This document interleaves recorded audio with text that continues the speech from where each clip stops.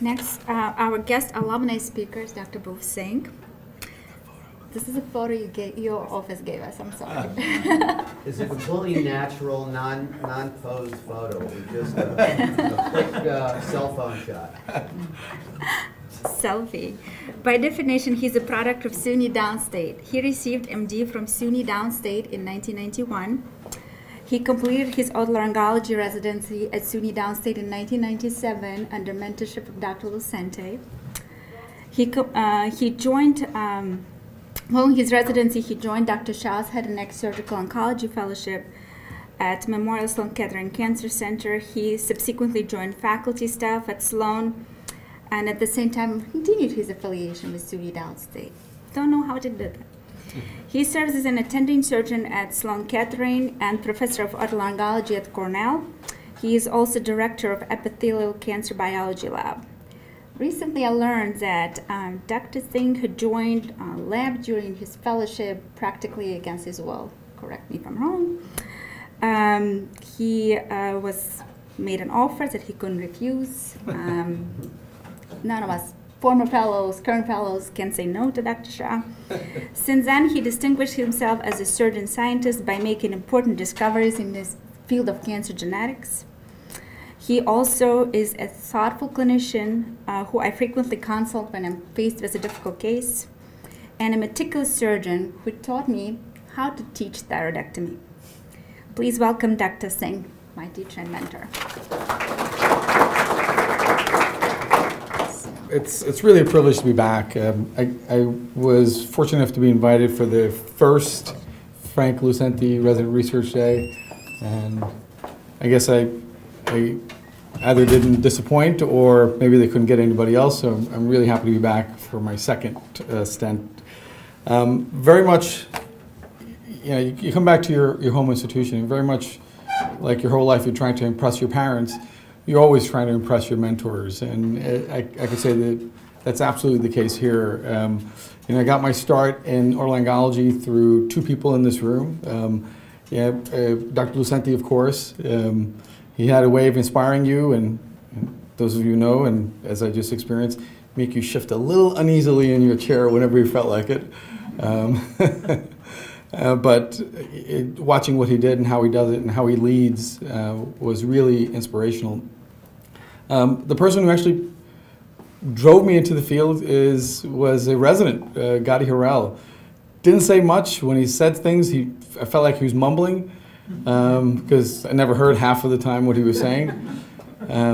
But I found myself intently listening because whenever he said something, there was going to be a pearl in there. And I still have notes that I took from the things that he taught me years ago. And of course, Dr. Rosenfeld, talking about shifting uneasily in your chair. I still remember the day that I sat with him for an hour. I think he called me an idiot about 6 times in that 1 hour. But I walked out with an unbelievable understanding. At least I felt like I knew what statistics was about in that 1 hour. And it was really motivational because it sort of changed my perspective on research and how to do it and how to apply things that I was learning to improve the care that I was giving. So it's really a privilege to be back here. And I think you, the residents, once you get out of here and you understand what you took away from here, I don't think you'll ever have an educational experience at that same level ever again. So thank you for the invitation. What I'd like to do is talk a little bit of philosophy. As Dr. Saki's talk was outstanding. It's hard to follow that with a data-driven talk. So rather than try and even come close, I'll just talk a little philosophically. And so, the real problem for cancer treatment is that we damage our patients. We either burn them with radiation, we scar them with surgery, or we poison them with chemotherapy with the hopes that the damage is more to the cancer side than it is to the patient side. And I can't. Anybody Trekkie here? Any Trekkies here? Yeah.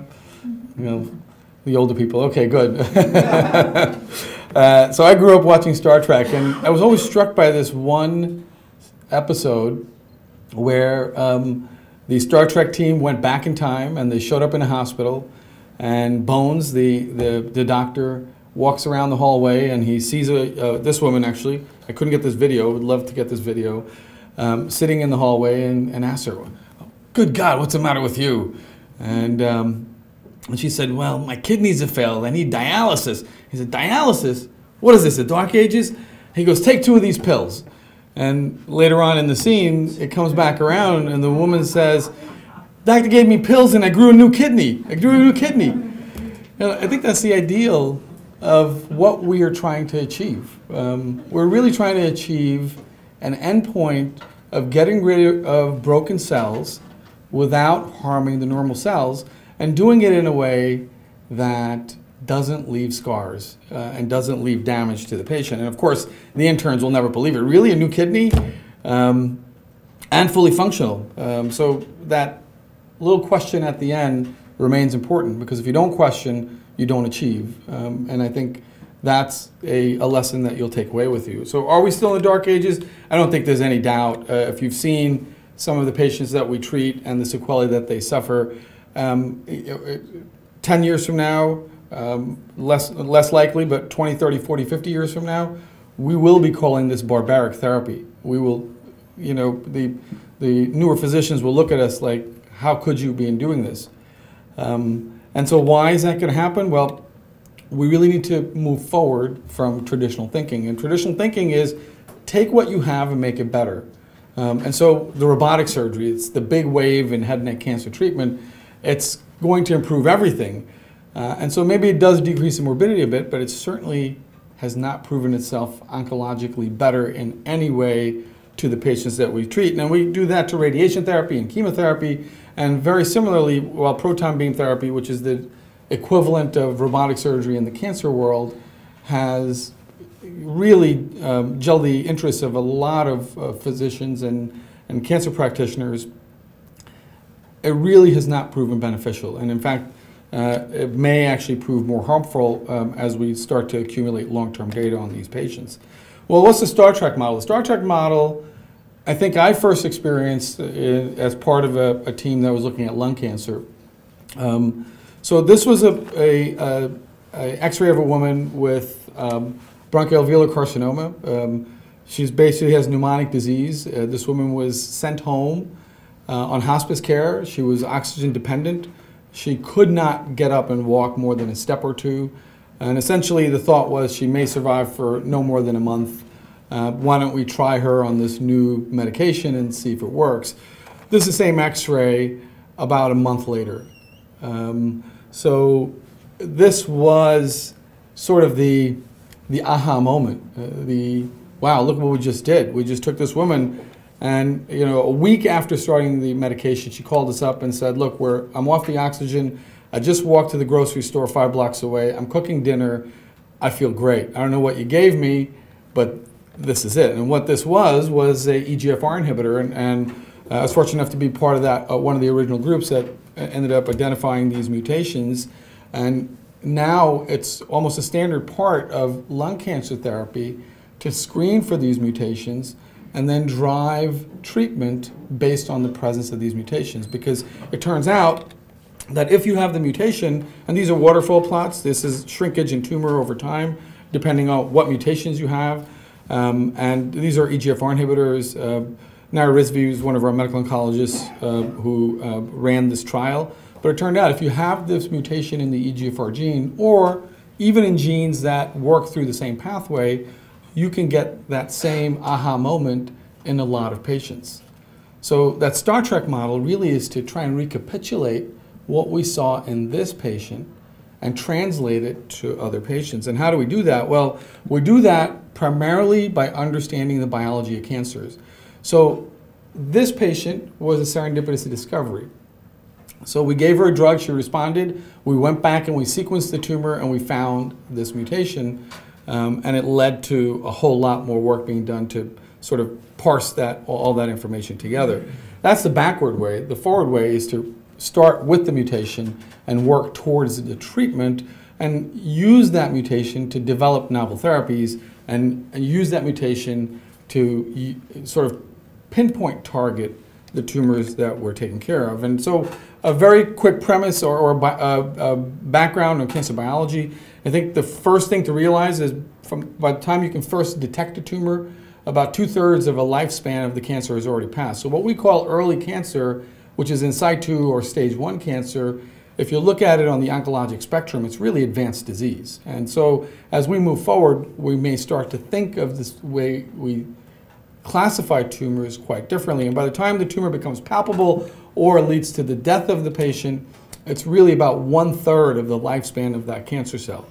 And so there's a lot happening before we can detect these tumors and maybe an opportunity to target. And what's happening? So it's a panoply of signals coming together and a panoply of influences coming together that drives a cancer cell. In fact, it's very difficult for a cell to become cancerous.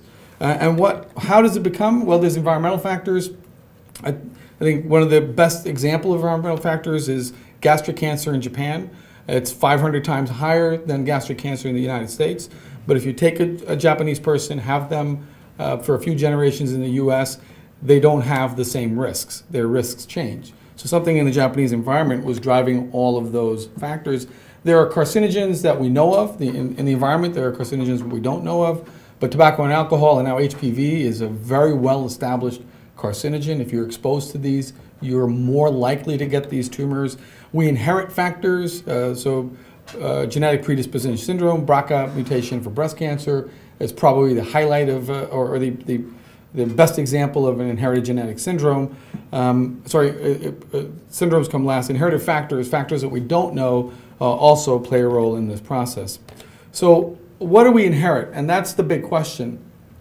So there's a whole lot of literature saying that head and neck cancer is inherited, but it's conflicting literature. And what it turns out is you don't actually inherit head and neck cancer risk, you inherit carcinogen susceptibility risk. So if you're from the same parents and they have head and neck cancer and one twin smokes and the other twin doesn't smoke, the twin that smokes is going to have a much higher risk of getting head and neck cancer than the general population. The twin that doesn't smoke will not. So what you're inheriting is this genetic susceptibility, and really the factors that contribute to this genetic susceptibility is how you process the tobacco carcinogen. So when you first soak up the carcinogen, either with tobacco and alcohol, you actually get a pre-carcinogen, and your enzymes convert it to make it an active carcinogen, and then another set of enzymes will deactivate it to blocking it from a carcinogen. And so I think it's easy to understand that if you have an overactive enzyme system or an underactive detoxification system, you may have a higher cancer risk. Easier said than done to try and make these associations, because you literally need hundreds and hundreds of patients, I take that back, thousands and thousands, and years of work to be able to make a direct association. We may not see that in our lifetime, but indirectly we do. Not only are you inheriting damage-related factors, but you also have an ability to repair. And so Eric Sturgis has shown that repair genes, slight changes, not mutations, but polymorphisms, can drive genetic susceptibility. And this balance is what does it. And I think we all see people who say, look, I've smoked 3 packs a day for 90 years, I've never gotten a cancer. And then other people who've gotten cancer who've only been exposed to secondhand smoke. And really the difference between the two is this change in balance of accumulating DNA damage and repairing DNA damage. And the holy grail is to understand exactly how that happens. That may not happen in our lifetime, but a lot of things will come forward. And I point to this as a genetic predisposition syndrome because I think it's probably the best and most significant one in head and neck cancer, and that's the Fanconi population. People with Fanconi anemia have really about a 500 times higher rate of head and neck cancer than people who don't have Fanconi anemia. If they live long enough, they would all get head and neck cancer. At least that's what I'm seeing, because I see most of these from around the world and around the country. And almost every person who's living to the age of 40, I get to see with a precancer or a cancer at some point in their lifetime. Most of them die of other causes, unfortunately, but as new treatments emerge, I think we're going to learn a lot from them. The other thing that we've learned a lot from is the oropharynx boon, if you will. the increasing risk of oropharynx cancer continues. It's probably the fastest rising cancer in the United States, and that's clearly related to papillomavirus. And you can see, especially in this older study, a change in prevalence of the papillomavirus as we go from the 70s to the 80s and to present time.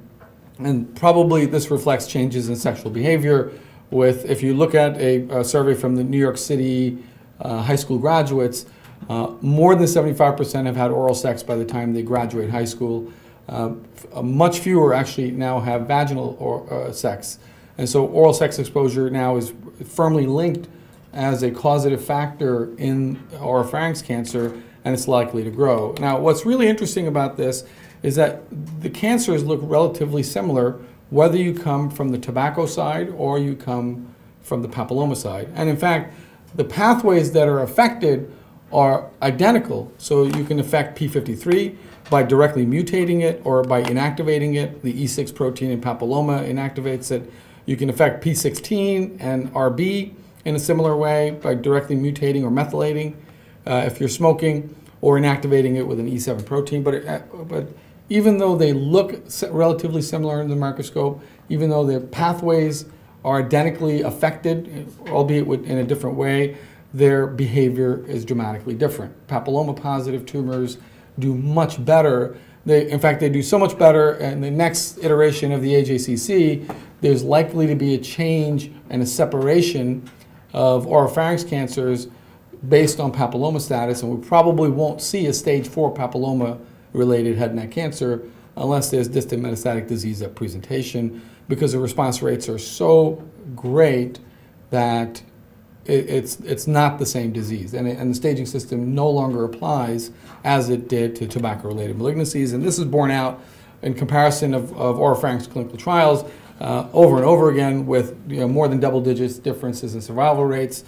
between papilloma-positive and negative tumors that are identically treated. In our institution, we expect actually up to definitely a 3-year, probably a 5-year local regional control rate of over 96% with non-surgical therapy, regardless of your stage of presentation with papilloma-related cancer. I can't say that for any other cancer that presents at stage 4, but for papilloma-related cancer, certainly. In fact, it's so dramatic that we are actively investigating dose reduction. We're now actually, one of our protocols is really interesting in that we're only giving 30 gray of radiation instead of the traditional 70 gray, and getting results that are shocking. Tumors melting away, and even at 30 gray within a short period of time. So these are exquisitely sensitive and maybe a window into understanding tobacco-related cancers, and so we have an active program studying it. Now, the other thing I want you to take away as you think about these tumors is that it takes a long time for damage to accumulate, and the damage stays with you. So people who are smokers, if you put their risk at 100%, if they quit smoking for 10 years or less, they don't go down to a 0 risk. In fact, it takes them almost 30 years to get close to the risk of a non-smoker. So the damage is heritable, and by that I mean once it occurs, it gets passed from cell to cell to cell as cells multiply, and they stay with you. And that's why former smokers still have a higher risk of head and neck cancer, but it's also why tobacco cessation should be started early rather than later in the process. I think we owe a debt to Hanahan and Weinberg for defining what factors contribute to carcinogenesis. This is the revised model. The original model had very much fewer things, but every single one of these phenomena are contributed to by genetic events that drive each of these phenomena. And there's many genetic events that overlap in what they do. So one genetic change may not just drive cell death or resistance to cell death or disengaging metabolism. It may cross-fertilize, if you will, in terms of its pushing cancer growth. So how do we get to the endpoint here? And in the past, I could tell you, sitting on a pipette over and over again to look at one gene, it took years. And now what we're doing is where things are really accelerating, which is high throughput analysis. The different gene expression or mutation techniques have now become a big part of how we think about cancers. We actually have now a molecular group at Memorial Sloan Kettering where difficult to treat cancers are sequenced, and the sequence information used to directly treat our patients. In fact, in the head and neck subpopulation, when we do this sequencing, 25% of patients actually have targetable mutations and drugs that can target those mutations. And in those patients, the survival difference compared to standard chemotherapy is dramatic. It's 40–50% survival difference based on targeted therapy in that population. So all of this has sort of allowed this Cancer Genome Project to develop. Some of you may recognize the two gentlemen here, Harold Varmus. Anybody know the one on your right? It's Watson of Watson and Crick. So Harold was the person who had led that lung research group that led to the EGFR mutation. And I still kind of consider it one of my greatest honors to be involved in a series of phone calls with Harold, with Watson, 2 of the Nobel laureates, 3 full professors, me as a junior attending, and 1 fellow from Harold's lab. And a series of about 6 phone calls later, and 3 phone calls from Harold to the NIH, and there was $1 billion being expended to do the TCGA. So the nidus for this TCGA project comes from that one single patient that led to the EGFR identification. I don't think that we can even begin to understand exactly what the TCGA has contributed. It's actually defined the undefinable. It's defined pathways and genes and mutations and individual genes that we are going to be dissecting for years and years to come. And the challenge has shifted. While the challenge when I first started was to try and identify these mutations, the challenge now has become, what do these mutations mean, and how do we exploit these mutations to treat our patients? And there's certainly targetable events, EGFR, we heard about from the last speaker how important these are, but many other events all the way down the line, PI3 kinase, these pathways are being actively developed and drugs being actively developed to try and address these patients. Now what I want you to notice though is that there's not a high proportion of any individual mutation. So not every patient will have an individual mutation. And that thought process is really relevant as I go further in my talk, because head and neck cancer may be defined by an EGFR mutation, or it may be defined by a cyclin D1 amplification. And those 2 patients, although they're the same head and neck cancer, may require completely different treatments. But it also turns out that this head and neck cancer that has an EGFR mutation is much more similar to a lung cancer that has that same EGFR mutation than it is to a histologically identical tumor. And so as we think about how we're going to do this, we're going to have to shift a lot of paradigms on traditional ways of categorizing our patients and maybe even selecting therapy. I won't go into a lot of the bioinformatics that's going to be driving a lot of this, but the next big thing that's needed in cancer analysis is for bioinformatics to catch up with the data that we already have generated. And I'm not going to go into this too much, but these are a summary of some of the sequencing studies, and you can see that all of them have repeatedly identified the same genes and the same pathways over and over again. This is actually very different than what was supposed to be the original panacea, which was the RNA expression profiles. In fact, if you looked at RNA expression profiles, there was a lot of differences between one study and another study, and it was very difficult to decipher exactly what was going on. Just to highlight some of the pathways that Hanahan and Weinberg have sort of identified as important players: cell death, immunity, differentiation, oxidative stress. All of these pathways are obviously being contributed to by multiple factors and multiple genes within head and neck cancer. Luke Morris, who's one of our newest attendings, has really been a great addition to our faculty. He's our genomics person, but he's taking it a step further. He's actually identifying mutations and then doing functional analyses of each of these mutations, and with the hope of sort of driving things into the clinically relevant realm. So to go from bench to clinical science. So while all these mutations are out there, there's a ton of treatments that are already out there. Many of them develop randomly, and somehow we can integrate some of these. And this is just, and I'm sure you can't read all the slides, but this is just a list of cancers and the different targeted agents that are approved by the FDA to treat those cancers. In the red are some things that may be relevant to head and neck cancers, but it's a minority. It's really not a significant disease that's being looked at in any meaningful way. And part of the problem with head and neck cancers is that they're genetically dense.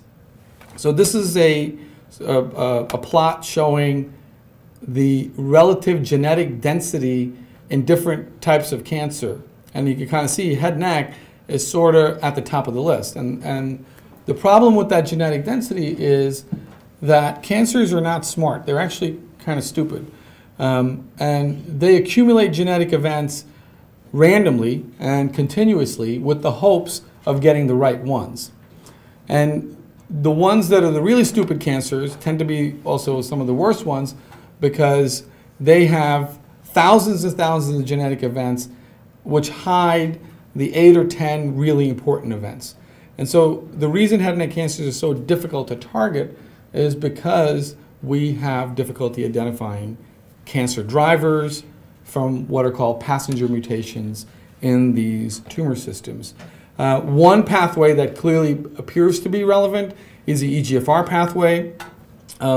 This we've shown in head and neck cancers many years ago. Actually, I missed an opportunity because I sequenced many of the genes that we were looking at back then when I was doing my postdoc with Arnie Levine, except for PI3 kinase, which turns out to be a missed opportunity because it was easy to sequence back then, and we didn't do it. But subsequently, it's obviously been shown to be a very important player by the TCGA project, and it's actually been shown now and approved agents that target EGFR to play a big role. I'm not going to go into much of the data here, but quite honestly, we're not impressed. In fact, at Sloan, even though this is a FDA-approved drug, we're not actively using it unless we don't have any other options because we're not thinking that it's having a major impact in the patients that we're treating. So even the ones that look interesting, that biologically are relevant, the drugs may not be good enough to do what we need them to do in that population. So there are efforts out there to try and link mutations with genetic events, and two of the most prominent ones are using cancer cell lines and combining them with compounds and trying to link genetic events and sensitivities to the compounds at the molecular level. And it's interesting because out of all of the cell lines that these two have tested, there's 471 overlaps and 15 drug overlaps. And while it's exciting to say that there are correlations, we can say that the genetic correlations are excellent. But it turns out that the drug correlations are very poor. So the genetic events that predict response in one study do not predict response in the other study, and the ones that don't predict response in study A do predict response in study B. So it is not as simple as a single genetic event that may be driving all of this, and the correlations may actually require combinations of genetic events. Again, the bioinformatics challenge. So why are we having trouble? Well, it turns out tumors are heterogeneous in the genetic composition, and you can kill off one part while the other survives. So what we're likely to see is combination therapies that are generally cytotoxic combined with targeted therapies to get the results we're looking for. The cancer stem cells, which tend to be resistant to standard therapies because they're not as proliferative and they can become quiescent. The effects of the microenvironment, the development of resistance, and the currently available clinical trial models are major limiting factors. And I alluded to earlier that we are going to start to look at clinical trials differently, and this is a perfect sort of representation of that. Rather than thinking of diseases by what their anatomic or histologic depiction is, we're going to start in the future to look at diseases based on their molecular signatures. And clinical trials will be run not based on histology or anatomic location, but which molecular signature you fit into. The so-called basket trials, where individual genetic events drive inclusion rather than the disease type, are some of the most successful trials that are being done within our institution today. I'm going to change gears a little bit and kind of give you an idea of what I do in the laboratory. So a lot of my research interest was driven in clinical research. And as Natalia alluded to, when I got a phone call from Dr. Shah about the fellowship, he said that I'm perfect, quote unquote, I'm perfect for the extra time and research part of the fellowship. And of course I said, yes sir, like Natalia knows, you never say anything but yes sir. And I got off the phone and I looked at my wife and I said, this guy's crazy. I mean, I've never done a day of lab work in my life. Why would I go into it? And what he understood before I did, and what I understood when I got into the laboratory, is that your impact will be more significant if you go back to the basic science roots than anything you can do pretty much.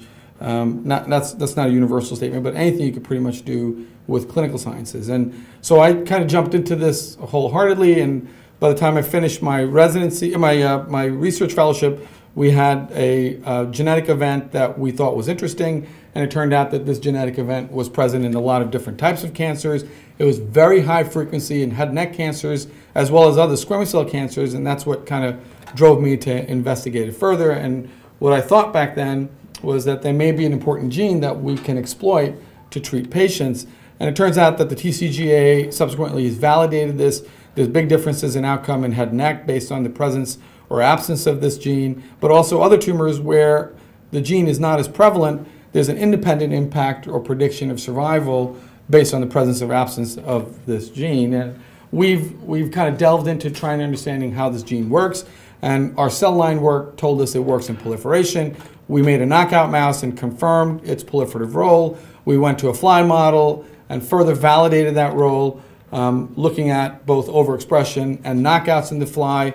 We were able to sort of show a major impact on proliferative activity based on whether we turn the gene on, and also, as the bottom panel shows you, these are eyes where the gene is turned off. The proliferative activity was completely lost. And yeah, I'm not going to go into the wing models and the NOTA that we've investigated to kind of validate our initial findings. Long story short, that has allowed us to figure out a fundamental mechanism of how a key component of mitosis is being regulated called abscission. Our paper actually just got accepted to Molecular Cell Biology that sort of defines this mechanism. We've gone on to show that the gene is important as an oncogene by expressing the genes in mice and having that expression lead to in vivo cancer formation.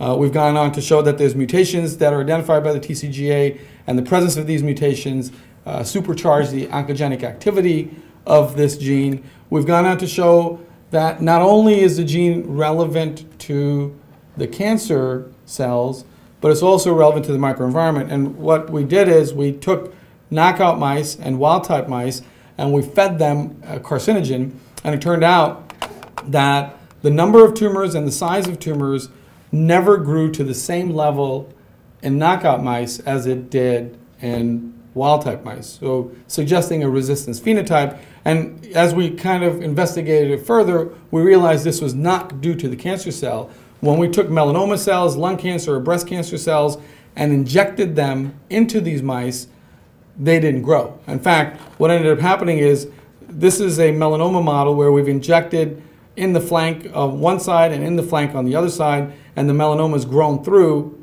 and attached itself all the way across through the abdomen of this mouse, whereas in the knockout mouse, it barely grew. And when we looked at these tumors, they were severely necrotic and rarely, if ever, metastasized or invaded beyond that local milieu. And I'm not going to show you the data, but we were able to do bone marrow transplants into these mice and show that that is driven by the loss of this protein, not in the cancer cell, but in a critical bone marrow cell, which sets up a possibility of targeting the microenvironment. We've gone on to show the biochemical function of this gene. which I'm not going to get into the details of, but basically it's a regulator of nedulation.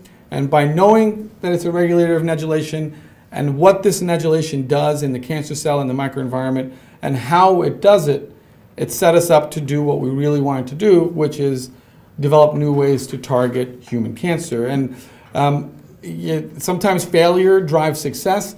I put in a grant, which unfortunately was not funded, and one of the reviewers was a super talented researcher, Brenda Schulman at St. Jude's, who called me very upset that my grant was not funded, flew up from St. Jude's, and we had a 3-day meeting with her colleague, Kipling Guy, and we formed a collaboration at the end of that meeting that led to this, which was an initial screen of 750,000 compounds, which led us to identify 493 that were potentially blocking the activity of our gene.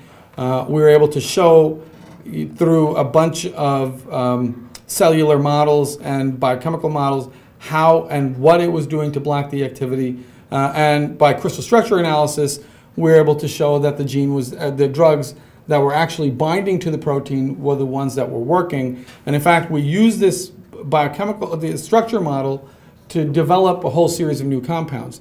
So we've done structure and resequencing about 8 rounds, and each round we've resynthesized about 100,000 new compounds with different additions and different extensions, and then we've been able to prove that the newest compounds, which are really much more potent than the original compound, specifically inhibit the proteins that we're interested in.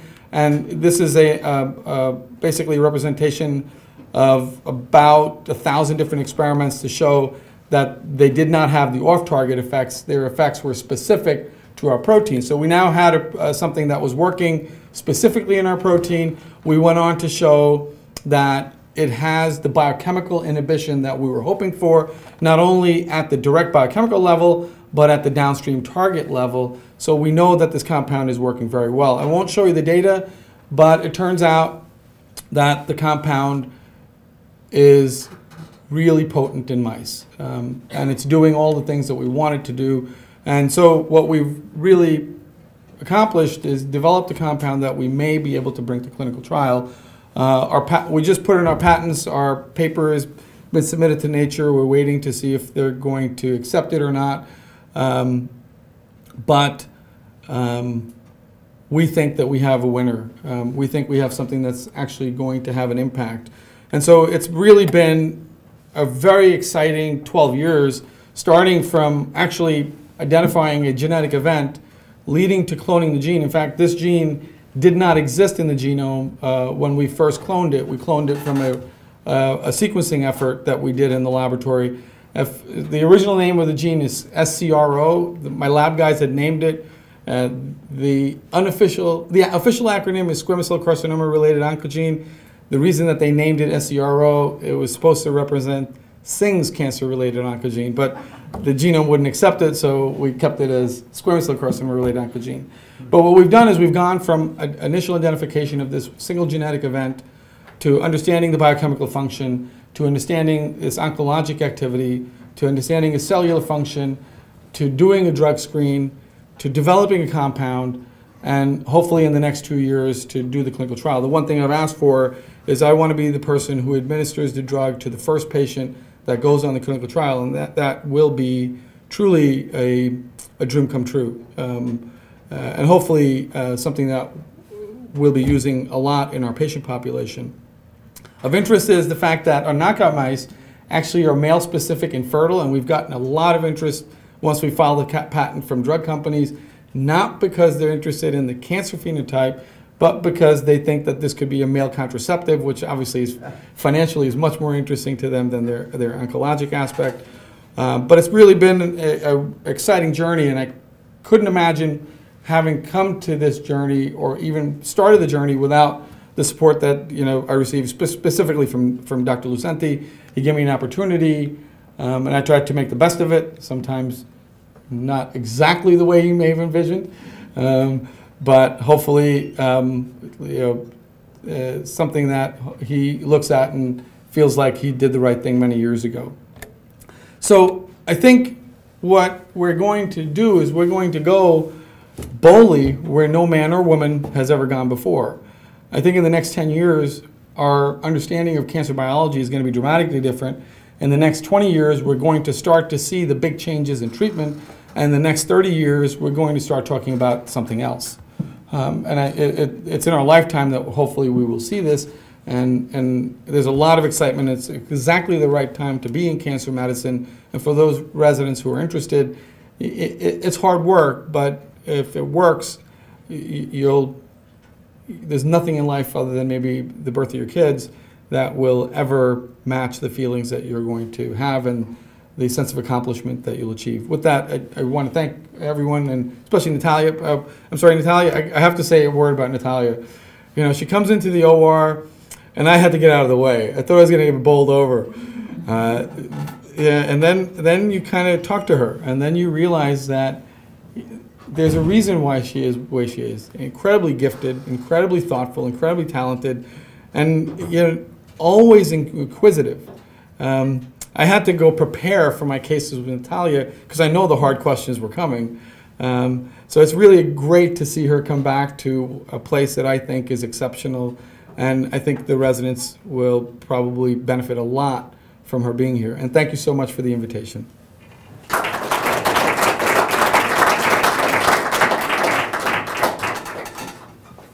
Questions? It was a great talk.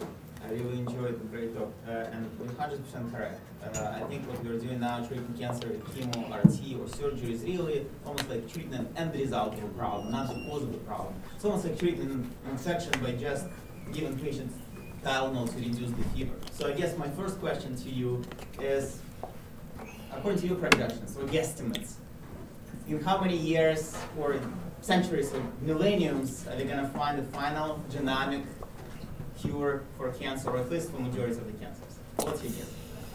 Never. I think what's going to happen is cancer will become a chronic disease, very much like high blood pressure and diabetes, and we'll probably be able to find things that keep things in check. That next hurdle of permanently preventing it is not likely to be achieved in our lifetime. But we will see a change. I mean, we're going to start thinking of it as a lot of these chronic diseases. Yeah. Congratulations for excellent work. Thank you. Inspire us, all of us, to continue. I have a question. The first question is, have you do sequencing analysis regarding pre-malignant lesions? Oh, yeah, that's a great question. No, we have not. We haven't focused on that. Our biggest hits have come from the odd responders. So a big focus of what we're doing and how we're doing it is to pick out the ones that have a unique response or unique resistance for that matter and sequence them, because I think, if you really want to understand pre-malignant lesions, you're going to have to sequence thousands. And the resources are better spent where you're more likely to get a big hit, which is these unique responders. I see. And the second question is, any correlations between the environmental factors? Of course, they were smokers and HPV negative, if I understand correct. The patients who choose to do the sequencing, the very first experiment, we did the sequencing analysis. So any other factors, since you realize that there are different mutations? Okay. Any correlations regarding With environmental factors? Yes. So we haven't really looked. Now, if Dr. Rosenfeld, correct me if I'm wrong, you need 15 observations for every event that you want to put into a Cox proportional hazard model. And then if we're going to have multiple testing, we have to correct for that by Bonferroni's correction, if I remember correctly from your teachings. You don't remember. It's not 15 observations. It's 10 events. Oh, whatever. 10 of the events you're interested in for every variable. No, I don't remember. Yeah, that hour didn't go so well. I think you just called me an idiot again. So I think the problem is that there's so many patients that are required to achieve any statistical significance that it's a multi-million-dollar effort to try and decipher all these other factors. So no, we haven't looked. I mean, we haven't even tried. We've started with a specific question and designed a study to try and address that question. rather than these sort of post hoc analysis. Did I get that right? Post hoc? That was very good. Thank you. Hello? I have a question about basket studies. Yep. It's very exciting. So, do you have any encouraging results in head and neck cases? Yeah, so yes and limited. So we haven't done a whole lot of head and neck basket sequencing, but 25% of patients have had targetable events on the ones that we've sequenced. And those patients that have been treated with the targetable drugs that target those events have had much better survival compared to standard therapy.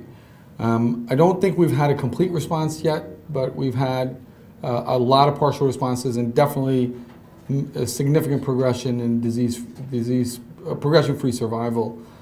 So yes, the preliminary data looks really interesting. Okay.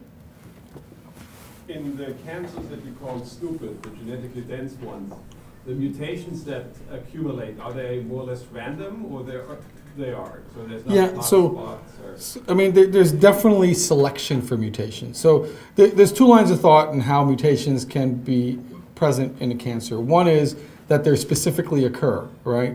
And the other line of thought is that they randomly occur, but because they provide a survival advantage, they're maintained.